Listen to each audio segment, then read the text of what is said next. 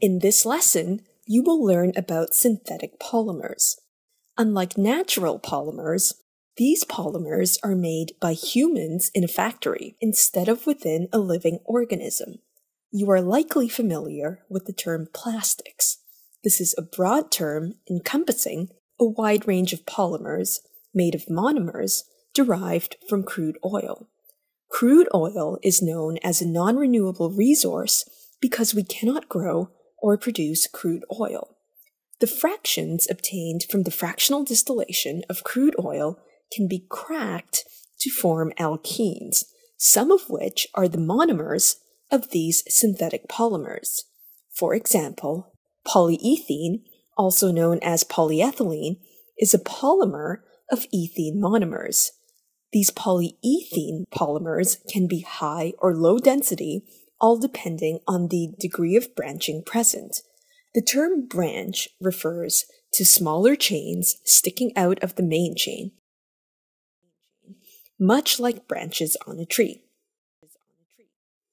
Polypropene or polypropylene is a polymer of propene monomers. Polyvinyl chloride or PVC is a polymer of chloroethene or vinyl chloride monomers. Can you predict the name of the monomer of polytetrafluoroethylene, PTFE? Pause, think, and resume when ready. The answer is tetrafluoroethylene. Polystyrene is synthesized from the polymerization of styrene monomers. You may have encountered polystyrene as white cups in food packaging materials. Expanded polystyrene is used in packaging and shipping, so to protect the contents from being damaged. Since our other videos discuss these synthetic polymers and their uses in great detail, we will focus on other useful synthetic polymers. Regular school glue, or PVA glue, is polyvinyl acetate, a synthetic polymer made from repeating units of vinyl acetate monomers. When you lick a stamp to stick it on an envelope, and when you lick the edges of the envelope to seal it, that sticky part is actually made of polyvinyl acetate.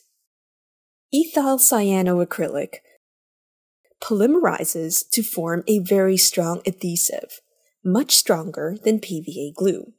This very strong glue is known as superglue. Soft drink bottles are made of polyethylene terephthalate. If you look near the bottom of the bottle, you will see this sign. This means that it can be recycled, which means that it can be broken apart into their respective monomers and polymerized once again. This is important because it reduces the amount of waste in landfills. Imagine if these synthetic polymers could not be recycled.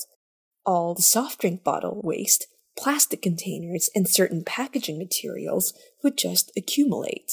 With the global population expanding at an exponential rate, without a good recycling scheme in place, this could become a very serious environmental and social issue.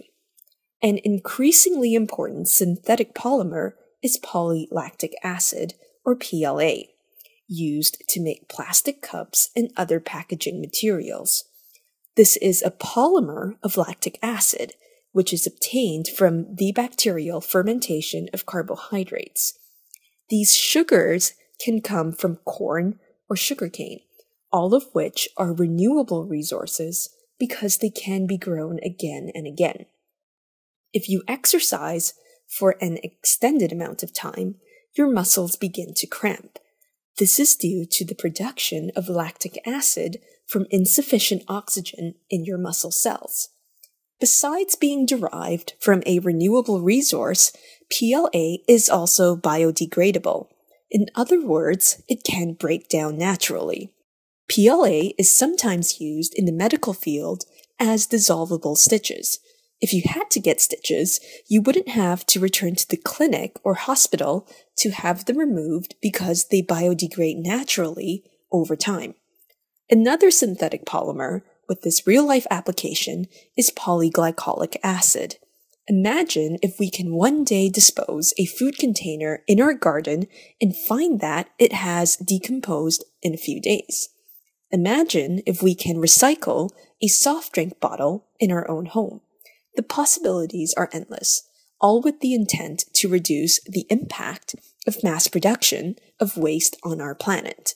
In summary, there are many synthetic polymers with many real-life applications, and in particular, there is an increased interest in recyclable and biodegradable synthetic polymers.